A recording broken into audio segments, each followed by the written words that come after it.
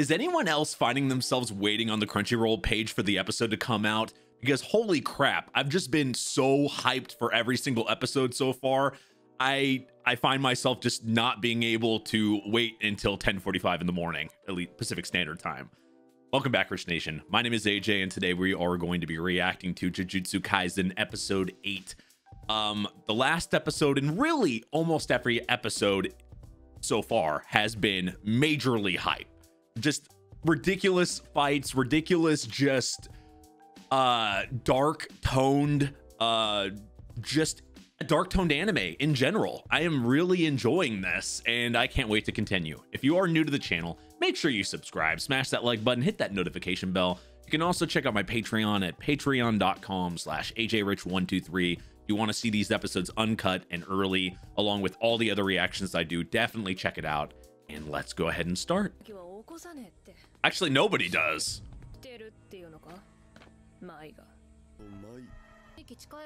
God damn.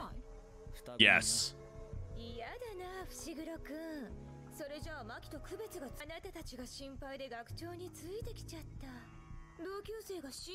She doesn't sound like she cares. That doesn't mean his death would be any less. What the? That is the most random question to ask. Okay, this guy's definitely on the roids. Okay, I can't disagree with that. Damn, talking about girls and ass? How did you make me like this show even more?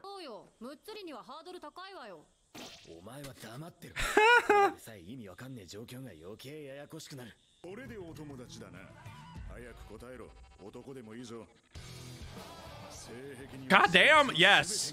Yes. That's somebody I could get along with. What's the definition of half dead? He keeps at it.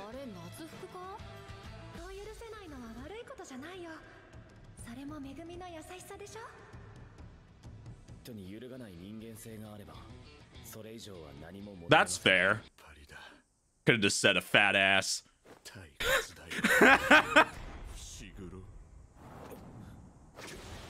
You didn't say big boobs, big ass, so you're about to get your ass kicked. Ooh.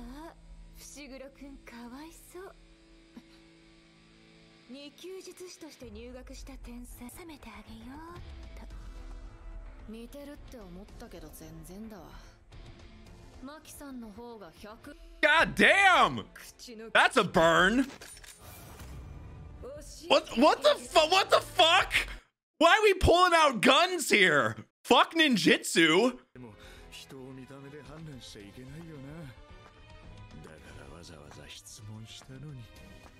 Definitely some drug steroids is affecting this guy's mentality. What the fuck?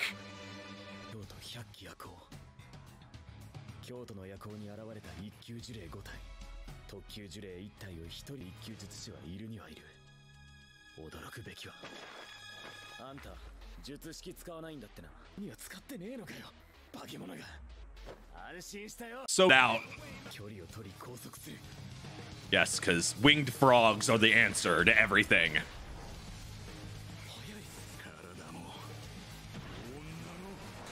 God.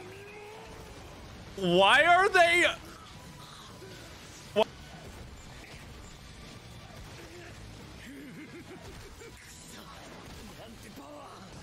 Okay, this shows the difference between experience here. I guess we're getting used to people crashing through buildings already. So that's why he's got the frogs.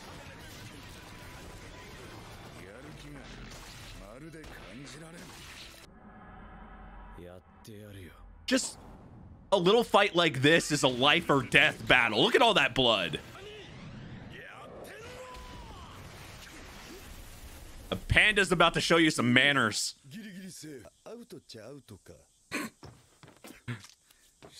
I noticed they talk in like baseball terms.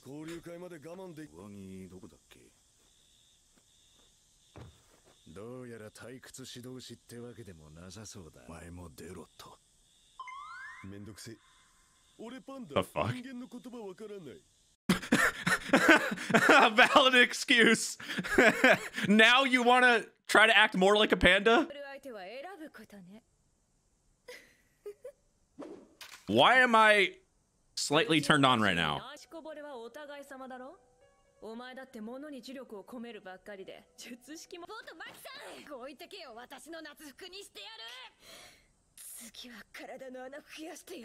Yes.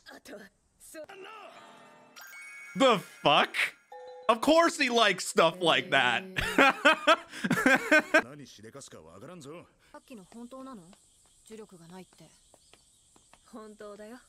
So she's able to fight without that? Without being able to do that.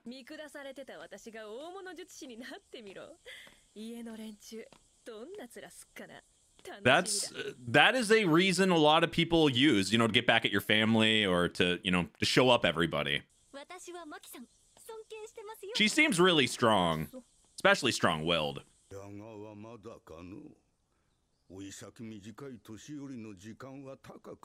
That guy's got to be like 130.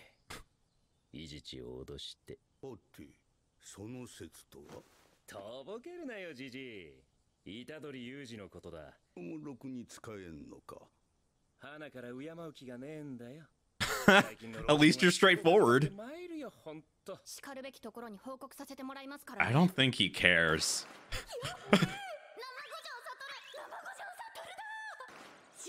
That's like her inside. She's a fangirl. What the?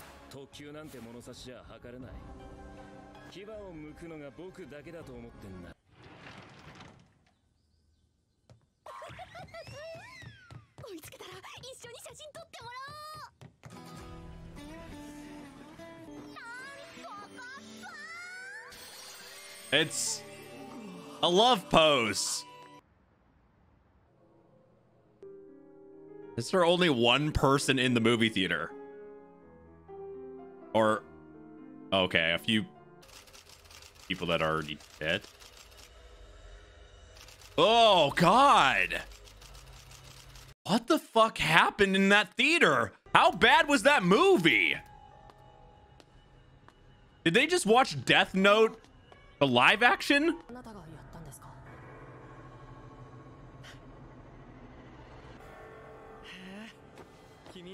Oh, that's one of the people they showed as being strong. So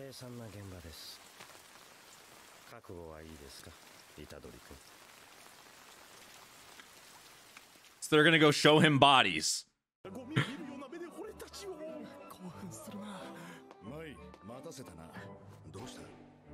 Not gonna lie, I kind of like Mai.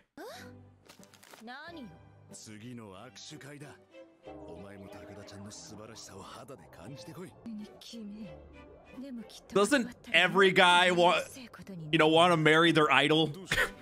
What the hell does she have down there? Is that a piercing? Oh, it's the gun. Don't think she's used to having girls go over there.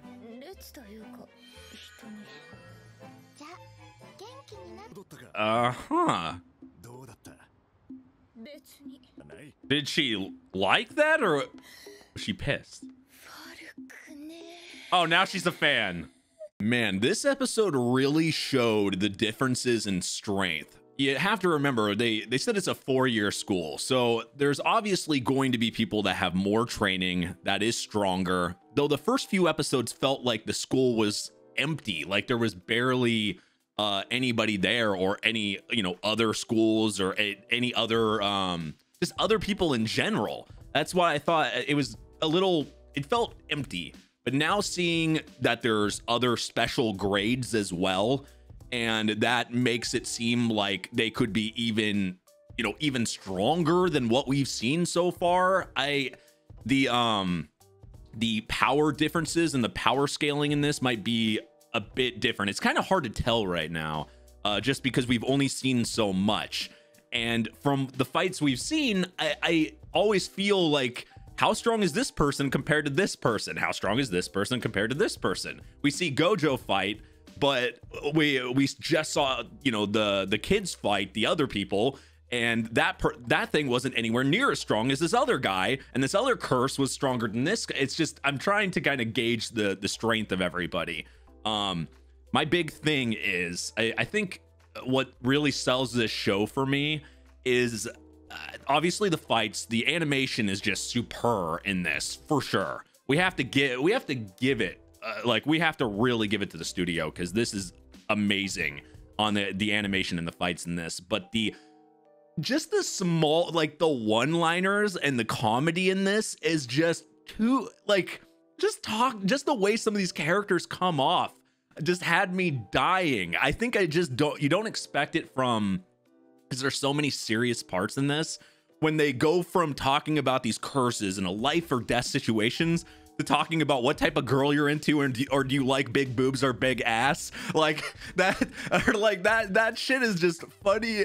That's just so drastic in difference, but that's totally my style. I've said this before. I love dark comedy, so I like dark or horror thing, you know, just things that are very very hard to handle, or tough situations, but mix it in with some comedy and stuff, and it's perfect. And this really has that tone, and I think that's why I've gotten into this show so much. It just hits like everything that I like in an anime.